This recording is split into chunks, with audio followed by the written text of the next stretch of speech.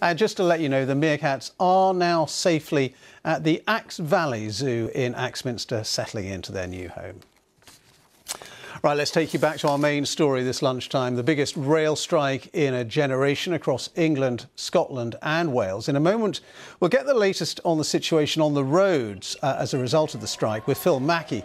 But first of all, let's talk to Andrew Plant, our correspondent at Bristol Temple Meads station. And Andrew, you can see the pickets just behind you there.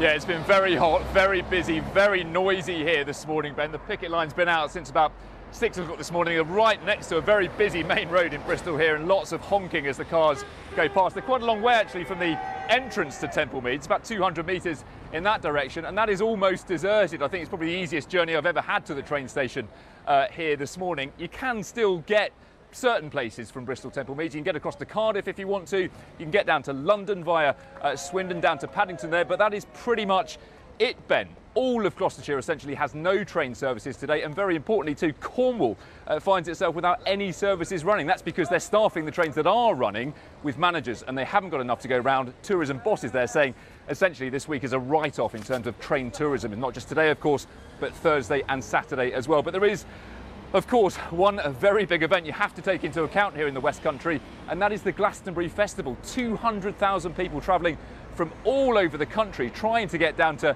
Somerset over the next couple of days, most of them travelling tomorrow and the next day.